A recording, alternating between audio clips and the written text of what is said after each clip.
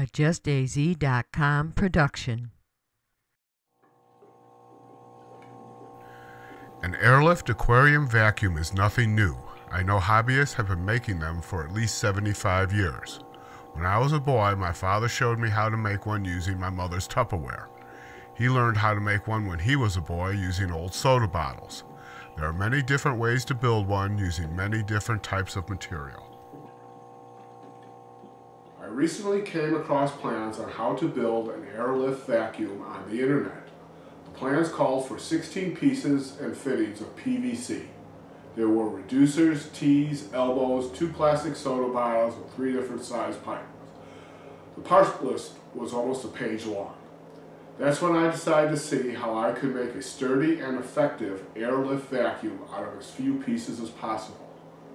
My criteria for this project was to use commonly found parts and to keep the cost between $5 and $10. I built this vacuum using just 5 parts. A 2-inch PVC coupling, a 2-inch to 1/2-inch bushing, you need 2 of these, 2 or 3 feet of 1/2-inch PVC pipe, 4 or 5 feet of airline tubing, and you will also need a filter medium, such as floss or a sponge. Before we get started, let's see how this works. To start with, we have a piece of pipe for the vacuum's nozzle. When placed in the tank, the pipe fills up with water. By introducing air into the nozzle at the bottom, we cause the water in the pipe to raise up the pipe and spill out over the top. As the air bubbles push the water up, water and debris are sucked in from the bottom and pushed out the top of the tube. Once the water and debris is pushed out of the tube, we need to contain it. To do this, we build a container at the top of the pipe.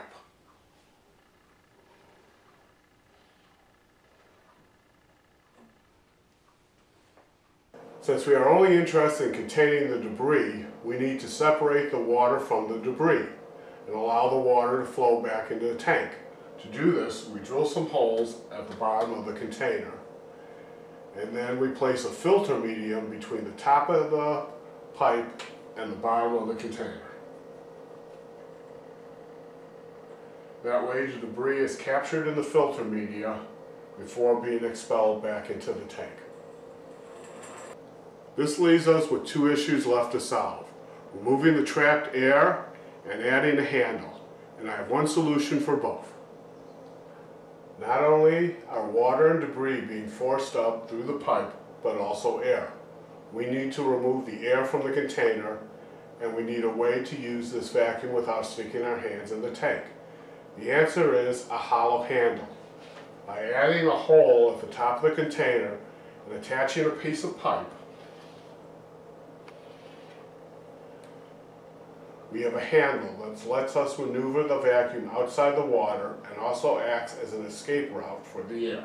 Building the vacuum requires just 5 items, but I'm going to suggest 2 additional items, neither of which will affect the performance, but do make the vacuum easier to use: an irrigation barb connector and zip ties. Also keep in mind the size of the parts. I'm using parts that work well in a smaller tank, about 10 to 30 gallons.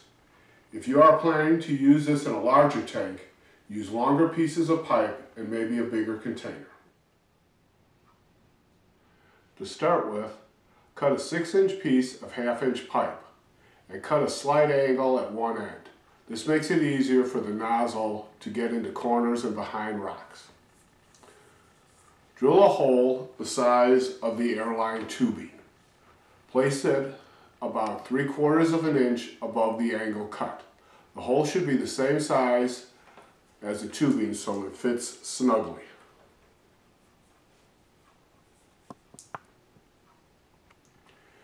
This is where I use one of the optional parts.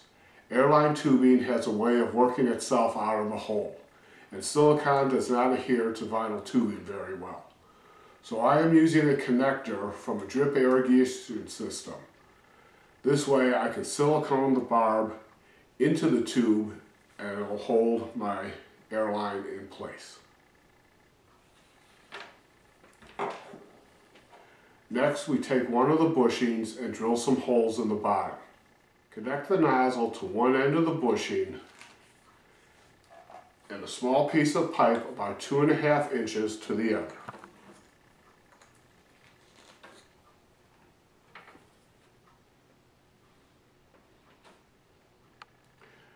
Next, we slide the 2-inch coupling over the top.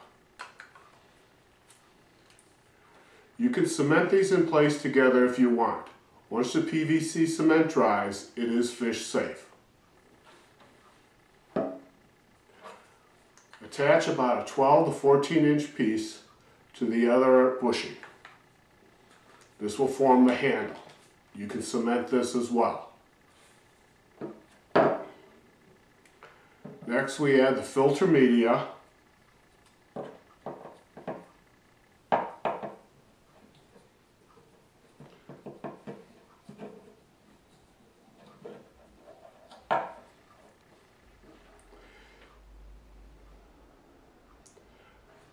And we attach the coupling to the top. Do not cement this, as you need to open this up to change and clean the filter media. The next thing we need to do is connect the hose to the vacuum.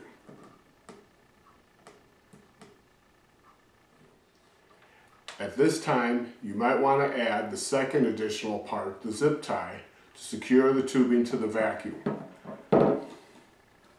This way you don't have to worry about the airline getting caught on a piece of coral or a rock as you're moving it around the tank.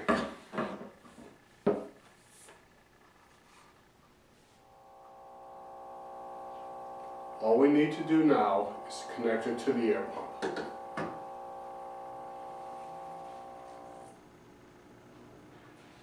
And we're ready to vacuum. Allow the water to fill the container, and it's best to have the container, the water level, to be somewhat between the top quarter end of the container to have it work best.